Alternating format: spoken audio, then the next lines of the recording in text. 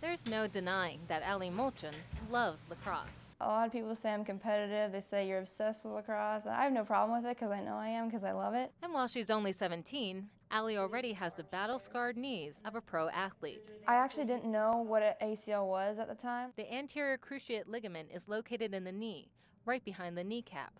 When torn, the knee can become unstable and damage surrounding cartilage. This in turn can lead to premature arthritis.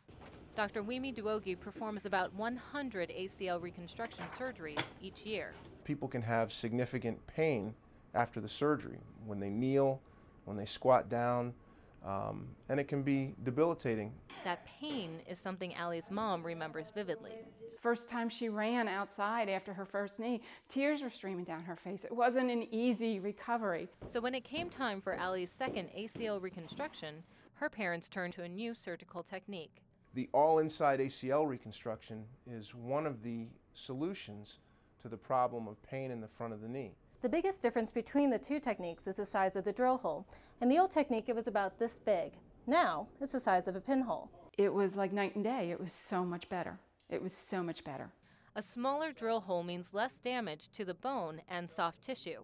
With the new technique, Allie's recovery time was shortened by 6 weeks. Now, she's anxious to get back in the game.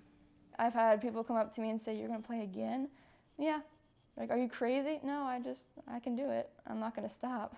And maybe Allie's knees will catch a break this year. In Washington, Serafina Lynn.